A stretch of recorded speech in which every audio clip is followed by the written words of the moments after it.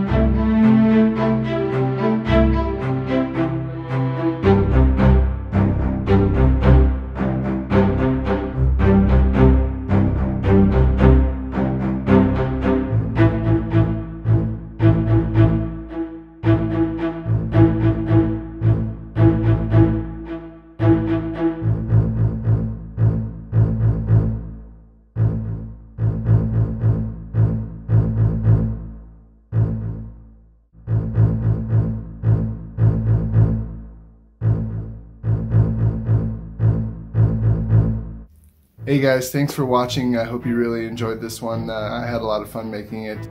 It was a little challenging to try and get the Copics and the colored pencils to go over top of each other, and I was missing a few colors too, but you consider subscribing, hit the bell, share it, hit all those buttons on the bottom. Thank you. Bye.